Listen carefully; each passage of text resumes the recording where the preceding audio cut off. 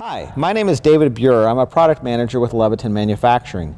Today we're going to walk you through the software update process on an 8700 series console. Now, there's two primary ways to update software on an 8700 console, either across Ethernet or from a USB stick. I'm going to pick a USB stick method today because I do not have my console on an Ethernet network. So, before this moment, what I've done is I've gone to my computer and I've gone to the Leviton website, www.leviton.com. I navigated to Products, Entertainment Theatrical Consoles, and found the 8700 page. On the 8700 page, underneath software updates or downloads, I found the current software version for my console.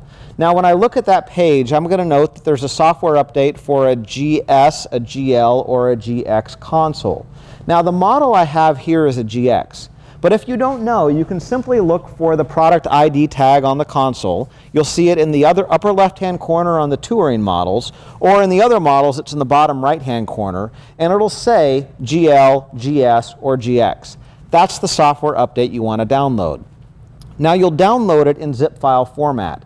Go ahead and put that on your desktop or other appropriate location. Once downloaded, extract the files into the directory of your choice. In the extracted files, you're going to find an exe file called install software update or install update, something along those lines. Double-click that file to execute it. It's then going to copy all of the files to either the Ethernet card or, in my case, a USB stick to prepare them for update. So I go to the File menu, choose Update via USB.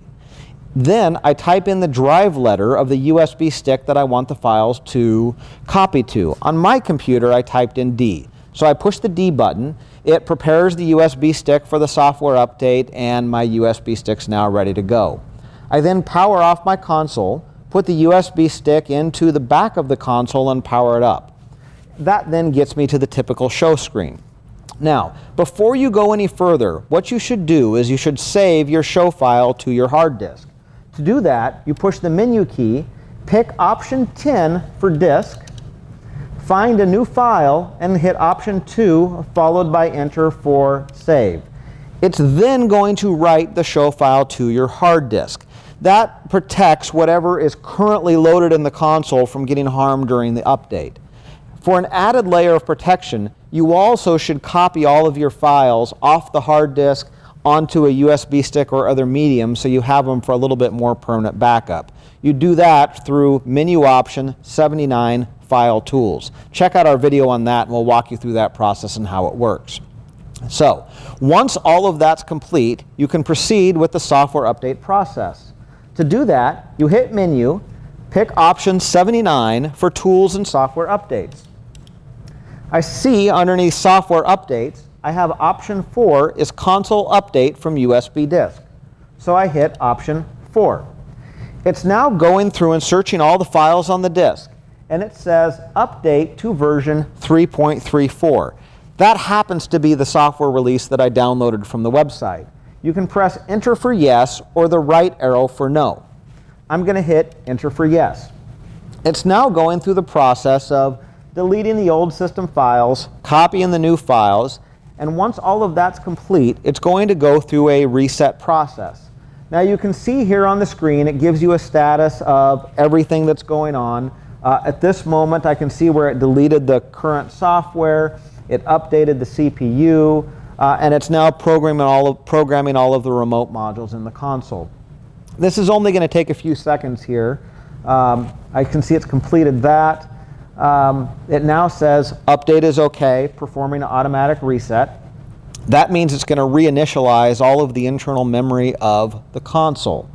Once that's complete, it's going to go back through the boot process and load the default file.